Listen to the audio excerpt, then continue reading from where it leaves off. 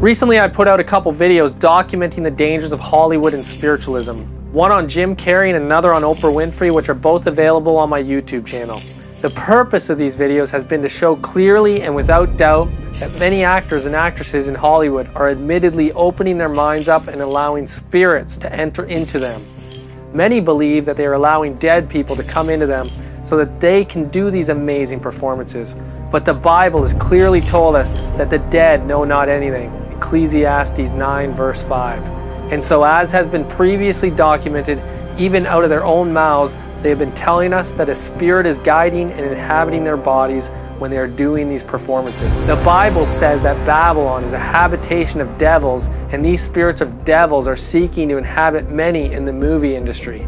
But some have believed them to be just dead people. Did you channel any of his characters as you played Oscar Grant? Nah, Oscar's his own thing. You know, I prayed a lot to Oscar during this. You know, I asked for his guidance to be around me, like shooting this film. So I mean, I can't give any credit to anybody but Oscar. And you know, I would pray to him. You know, I would channel his energy. I would just ask to be around. There was a particularly profound moment where I went to Chattanooga, Tennessee, which is where Desmond eventually retired and passed away, and I went onto his old property and went into his old woodshed and handled his tools and walked around the lake that he would walk around. And it was I spent a day there just kind of praying and asking, like, just guide me through this. If you can hear me, tell me what to do, tell me how to move, tell me how to speak, tell me how to behave, and I'll do whatever you say. So that there was a strange, mysterious spirituality going on around the making of this film. Desmond Doss, a Seventh-day Adventist, served as a combat medic with an infantry company in World War II, but further distinguished himself in the Battle of Okinawa by saving 75 men and becoming the only conscientious objector to receive the Medal of Honor for his actions during the Second World War. His life has been the subject of books and also a documentary called The Conscientious Objector, and recently the subject of the critically acclaimed movie about his heroics called Hacksaw Ridge. Desmond Doss has been dead since 2005 and knows not anything, according to Ecclesiastes chapter 9 and verse 5 of the Bible, so it is not possible for Desmond to inhabit anyone. Hacksaw Ridge was directed by Mel Gibson, a professed Catholic who needs our prayers. He is also the director of the highly acclaimed film Passion of the Christ, probably the most publicized movie of Christ of all time. The actor who portrayed Desmond Doss in the movie Hacksaw Ridge was Andrew Garfield, who also starred in the Amazing Spider-Man movie. Another recent movie that Andrew Garfield starred in is a movie called Silence, which is a movie where Andrew portrayed a Jesuit priest. These two Jesuits, you and Adam Driver play these two Jesuits who are deeply tested, their faith is deeply tested because they're captured by the Japanese who are trying to rid Japan of Christians at the time. So, did you have to study, did you study to be a Jesuit? I studied with a mutual friend of ours. Father James Martin, who used to... Yeah, he was the chaplain of the Colbert Nation. Yeah, and someone that I love as dearly as you seem to. And I studied with him for a year, and I went through the Ignatian spiritual exercises. Why did Andrew Garfield study with Father Martin for a year? It is what is called method acting. An actor, and actually I found out that Stanislavski, who invented modern acting, the method of modern acting that resulted in the American method and everything after that, was deeply inspired by St. Ignatius's spiritual exercises, so I felt kind of right at home. Many actors have went through these types of processes, and we will examine it as we continue. But it all comes from Jesuit theater, and as Aleister Crowley said, acting is the fastest way to become inhabited by a demon. The Order of the Jesuits was created at the time when the Protestant Reformation was shaping out. While Martin Luther was protesting evils of Catholicism, there was another man named Ignatius Loyola who established the Jesuit order, also known as the Society of Jesus. Both of them were monks, the difference being that Loyola, instead of confessing his sins and forsaking them, suppressed them to the point where the voice of conscience and the voice of God was no longer heard in the soul. Jesuit common practice is to close the mind to the voice of conscience. Samuel Morse, who invented the telegraph and Morse code, and was also a close friend of Abraham Lincoln, said, "And do Americans need to be told what Jesuits are? If any are ignorant, let them inform themselves of their history without delay. No time is to be lost. A sort of Masonic order with super added features of revolting odiousness and 1,000 times more dangerous. They are about in all your society. They can assume any character, that of angels of light or ministers of darkness, to accomplish their one great end, the service upon which they are sent. Whatever that service may be, bound to no family, community, or country by the ordinary ties which bind men, and sold for life to the cause of the Roman Pontiff. Abraham Lincoln, regarding the American Civil War of 1861-65, said, "The war would never have been possible without the sinister influence of the Jesuits." We learn from J.E. Shepherd, a Canadian historian. Between 1555 and 1931, the Society of Jesus was expelled from at least 83 countries, city-states, and cities for engaging in political intrigue and subversion plots against the welfare of the state, according to the records of a Jesuit priest of repute, Thomas J. Campbell. Practically every instance of expulsion was for political intrigue, political infiltration, political subversion, and inciting to political insurrection. John Adams, the second president of the United States, said it this way: "My history of the Jesuits is not eloquently written, but it is supported by unquestionable authorities and is very particular and very horrible. Their restoration in 1814 by Pope Pius VII is indeed a step toward darkness, cruelty, despotism, and death. I do not like the appearance of the Jesuits. If ever there was a body of men who merited eternal damnation on earth and in hell, it is the Society of Ignatius de Loyola." Did you have to study, did you study to be a Jesuit? I studied with him for a year, and I went through the Ignatian spiritual exercises. The Jesuits have been known as the most cruel and powerful of all backers of popery. Cut off from earthly ties and human interests, their reason and conscience wholly silenced. What is their inspiration? Satan, and the practice of emptying oneself and allowing a spirit to inhabit and use them is the origin of method acting. What today is known as contemplative prayer and spiritual formation or spiritual exercises, emptying oneself, some might call it, is all done in an effort to receive spiritual power from on high. Has anyone fasted? Has anyone gone through like a fast or yeah? And it's a beautiful spiritual process because the idea is you empty out in order for spirit to enter. As I discussed in previous videos concerning Jim Carrey and Oprah Winfrey, the spiritual exercises being practiced involve emptying oneself. This is what is done in order for a demon to inhabit someone. However, when one shuts their mind to the Word of God, it is not the Spirit of God, but the spirit of the devil that comes into them. The Bible tells us in Isaiah chapter 8, "And when they shall say to you, seek unto them that have familiar spirits, and unto wizards that peep and that mutter, should not a people seek unto their God, for the living to the dead, to the law and to the testimony, if they speak not according to this word, it is because there is no light in them." It is not the Spirit of God. In fact, the testimony of Andrew Garfield is that it is the spirit of the devil himself. You did a week of silence, right? Silent retreat. Yeah, myself and Adam together. We didn't really know each other very well at that point, and he kind of arrived 2 days after me, and we kind of just waved to each other. And dude, what's the first thing you said to each other when you could after a week, when we haven't been able to talk and you haven't really met before, what's the first thing you said to each other after a week of silence? Yeah, so we had these 7 days, and it was so full of this kind of, divine attempt to pray and to meditate and to get close to those deep inner voices and the spiritual kind of exploration we were doing. And I think we got into the car, and it was as if the devil in both of us said, "Where the have you been?" Because we just had the most disgusting, dirty, awful, dark conversation for 3 hours on the way to the airport. Because we had this, it was like the devil felt so left out of the last 7 days that he just came and made us say the most nasty, I can't even remember. I've blocked it out. We went to the darkest place for about 3 hours. The devil was there, he says, after this week of silence, gearing him up for the movie Silence. Not only that, but you will notice what the devil inspired. If you knew that there was an afterlife, would that be comforting or terrifying? How would I ever know? I don't know. What I mean is a visitation from an angel. How about that? Well, sure, but I would always question it.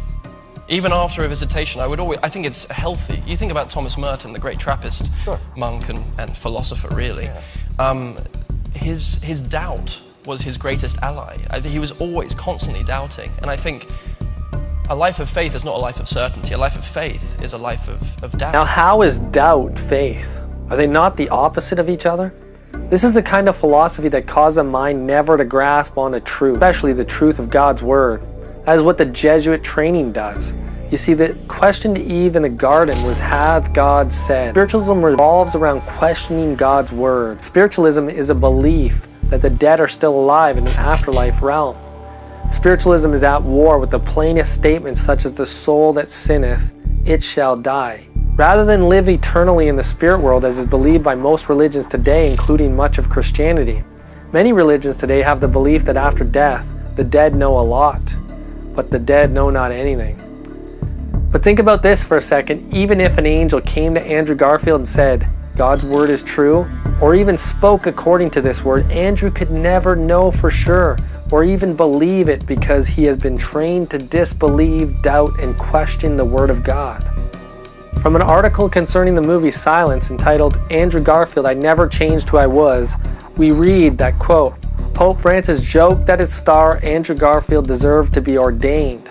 It was high praise indeed for the actor formerly known as the Amazing Spider-Man, this time channeling a Jesuit missionary in 17th century Japan. Channeling as in channeling spirits? I think that has already been established and proven. In fact, it's quite common in Hollywood. An actor, and actually I found out that Stanislavski, who invented modern acting, the method of modern acting that resulted in the American method and everything after that, was deeply inspired by St. Ignatius's spiritual exercises, so I felt kind of right at home. Method acting all comes from the ancient Jesuit theater, the method taught by Konstantin Stanislavski. This is the method that all the A-list actors are using today. What kinds of things are they doing? And the same thing too, if in the mythology, if you could sell your soul to the devil, this could happen to you. I think that was the... Well, in an interesting way, Ghost Rider is more real if you go for that sort of thing, in that he deals between the spiritual and the material, and if you have an open mind, anything is possible. In this movie, you literally are fighting an inner demon, this hell beast that lives within you, and I'm kind of curious. It looks like it takes a lot of energy just to be able to bring that out, physically performing it. What was it like kind of working yourself up to that energy level to kind of have this fire burning inside of you? What I like to sometimes do is go outside the box and find something that's more than natural, abstract, larger than life, avant-garde in some way. And you can do it in all sorts of art forms. You can do it in painting, you can do it in music. Why can't you do it in film acting? I read that you actually kind of painted your face and got into the character of Ghost Rider, even though we don't see your face because you're a flaming skull on screen. Right. But that you took efforts to try and inhabit that character physically. Is that part of like getting to that point, that energy point for you? Yeah, well what happens is when you make a decision to use the outside to work in, not only does it give you a kind of power, not unlike a child on Halloween, it also instills fear in your co-stars and the people around you, and you see that in their eyes, and then you don't have to act because you suddenly get power from their fear. Sure. So are you eating cookies at the crafty table and like all the crew is scared of you because you look like Ghost Rider all the time? I'm not eating cookies at the crafty table. I go to the set and I go to my trailer. Gotcha. Oh, so you're kind of in the zone the whole time. Right. Gotcha. Some actors are known to take it to extremes, as I documented in the video I did on Jim Carrey. They would even stay in the character, believing not just that it would enhance their acting, but also even to the extreme that someone else would possess them. And that's the moment when Andy came back to make his movie. Hello. What happened after was out of my control. Andy felt it was necessary to stay in the character. He's exactly the way Andy was. It's totally surreal. Definitely an important moment in the process where I found myself subjugating Jim Carrey for Andy Kaufman and Tony Clifton, and then at the end of it looking for Jim Carrey again and having trouble finding him. And at a certain point I realized, hey, wait a second, you know, if it's so easy to lose Jim Carrey, who the hell is Jim Carrey? And there was this Spielbergian kind of rack focus at that point where, like Roy Scheider on the beach. where I was kind of watching from another place. You said you've kind of disassociated yourself with Jim Carrey, but does it, you know, everyone, when we see your face, there's so many iconic roles and so many of our favorite movies, from Eternal Sunshine, Dumb and Dumber and everything. That has nothing to do with Jim Carrey. That has nothing to do with Jim Carrey. Nothing at all to do with Jim Carrey. Matthew McConaughey, who co-starred with Jared Leto, said that when Jared Leto was method acting, it actually meant that Jared Leto was not on the set. In other words, there is someone else in Jared Leto's body. Hey, congratulations on winning the Golden Globe. I was so excited to see you. That was terrific. Man, nominated for an Oscar. Yeah, I'm surprised. I didn't realize this was the first time. This is the very first time. Yes, it is. So how exciting is that? Now, Jared Leto, your co-star, he got nominated also. He sure did. Yeah. Now, let me ask you about that, because he does a wonderful job, and I was reading up on him. He's like a method actor guy. That means that they stay in character all the time? Basically, it means there's one less person on the set. Yeah. If Jared's a character playing Ray on, Jared's not on set, great. There's only one less person on the set. This is how real it becomes. Even Will Smith confirmed the same thing, that Leto was possessed or someone else was in Leto's body when he played the Joker in the movie The Suicide. Smith said regarding the Joker that he never once broke from his role, even after the cameras were off. I've never actually met Jared Leto. We worked together for 6 months and we've never exchanged a word outside of action and cut. I literally have not met him yet. So the first time I see him will be, hey Jared, what's up? He was all in on the Joker. Edward Norton, who starred in the movie Fight Club and also co-starred with Robert De Niro in the movie The Score, said this about De Niro and himself. Investigate, investigate, absorb, absorb, and then channel. I think he's a channeler, and I think I'm a channeler. And so it should not be a surprise that The Guardian is telling us that Andrew Garfield was channeling a Jesuit spirit. How is it that he was trained in the spiritual exercise of Loyola, going 7 days without talking, doing all that fasting to lose 40 pounds, and then suddenly the devil comes out of his mouth? That reminds me of a verse in the book of Revelation where we read, quote, "And I saw 3 unclean spirits like frogs come out of the mouth of the dragon, and out of the mouth of the beast, and out of the mouth of the false prophet, for they are spirits of devils, working miracles, which go forth unto the kings of the earth and of the whole world, to gather them to the battle of that great day of God Almighty." They certainly are going to the kings of the earth, the kings of media, and using them in this spiritual battle of Armageddon. And so it should not be no surprise for this to be happening to Andrew Garfield. Andrew Garfield needs our prayers, and this is what is behind the acting of Andrew Garfield, who played the role of Desmond Doss in the movie Hacksaw Ridge. There was a particularly profound moment where I went to Chattanooga, Tennessee, which is where Desmond eventually retired and passed away, and I went onto his old property and went into his old woodshed and handled his tools and walked around the lake that he would walk around.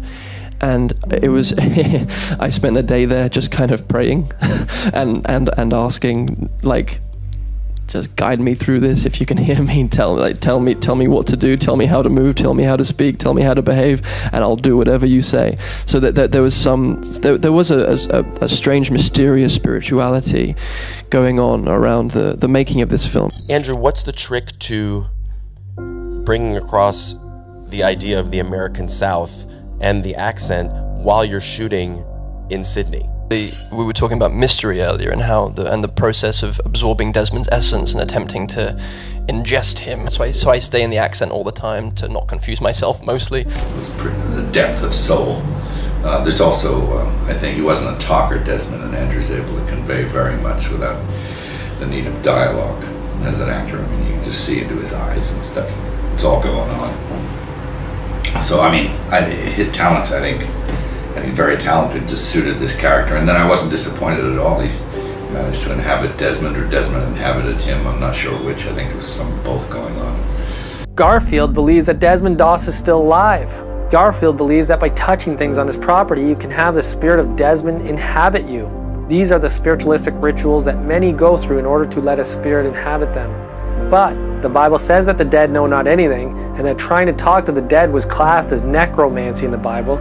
These are the spirits of devils, just as Satan came to Eve in the Garden of Eden saying, "Thou shalt not surely die." The lie is being repeated to people who are ignorant concerning the truth about death. But look at what Garfield says about those who might know, understand, and even believe they have the truth. If you knew that there was an afterlife, would that be comforting or terrifying? How would I ever know? I don't know. What I mean is a visitation from an angel. How about that? Well, sure, but I would always question it. See, a life of faith is a life of doubt. What I mean when I say certainty scares me, certainty starts war. Certainty starts war on behalf of ideology. Certainty of the I know and you don't. That's the scariest thing to me in what a human being is capable of doing. And it sounds like Brother Garfield, sadly, has fallen for that spirit that causes us to question, hath God said? Can we really be certain? Did Jesus really say that we must believe on him in order to have eternal life? Is the Bible really truth, or is there another way to live forever outside of believing God's word? Can we be certain? I believe we can. Now this is what theatrics can do to your faith. The main actor in the script is none other than Satan himself, and most are amazed by the performance. Obviously this movie, Hacksaw Ridge, didn't inspire Andrew Garfield to have faith, so don't expect it to inspire you to have faith. However, the Bible says faith cometh by hearing, and hearing by the word of God. Instead of being inspired by Jesuit-inspired theatrics, which cause us to doubt and then to call it faith, faith is the opposite of doubting. Pick up the word, get a concordance, do some word searches, study and see for yourself the harmony that is contained in the word of God. God does not want us hating these men. He does want us to hate the sin and to put away this adulterous and worldly filth and to be clean. But these people need our prayers, just as Jesus said, Father, forgive them, for they know not what they do. Bless them that curse you and return evil with good.